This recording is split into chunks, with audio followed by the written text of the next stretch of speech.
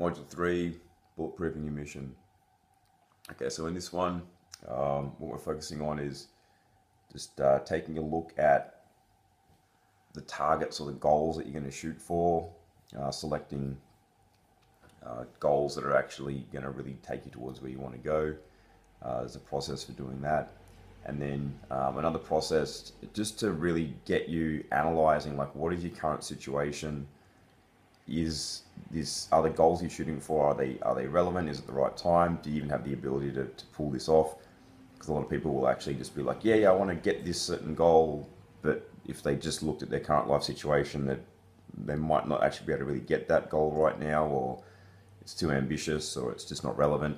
So it's all about just analyzing what goals you're shooting for, and then just again then analyzing your current life situation to go, okay, well, does this actually fit into the realities of my life right now? All right.